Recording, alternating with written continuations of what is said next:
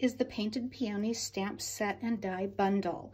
This one is absolutely gorgeous, and I'm not supposed to have favorites, but I have favorites, and as you'll see by the samples, this was definitely my favorite. I love this one. It's kind of a builder set in the sense that you can start with the lighter and the medium and the darker color, or you can just have a solid bloom, whatever you want. So each of the flowers, there's a large flower and a small flower. They have 3 steps to them, and then the large leaves and the small leaves have 2 steps to them.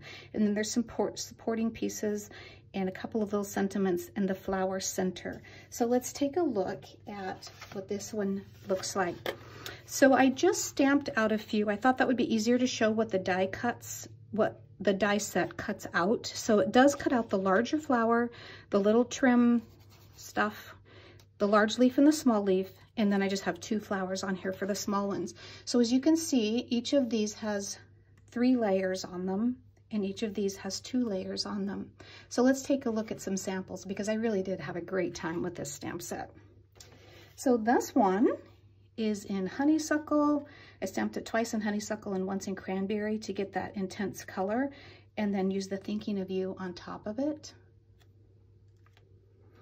This one says so grateful from the sentiments in this stamp set, and this one is sorbet and cantaloupe and poppy, I think. And then this one is actually on the back of the packaging. So that's what I love about this, is it gives you an example right from the start to show you how to make it. That's what it looks like. And then from previous sets in this video, I showed you this one that had the lacy border trim. So this is another set of flowers and leaves. And then when we did the sentiments, this is another one that I just stamped out on the sea glass cardstock. No, I didn't stamp it out. I put it on there. I stamped it on white, and then I glued it to that one.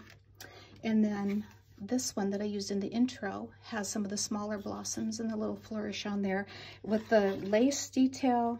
The background is from Eclectic Garden. So that is just another example of the Painted Peony Stamp Set and Die Bundle.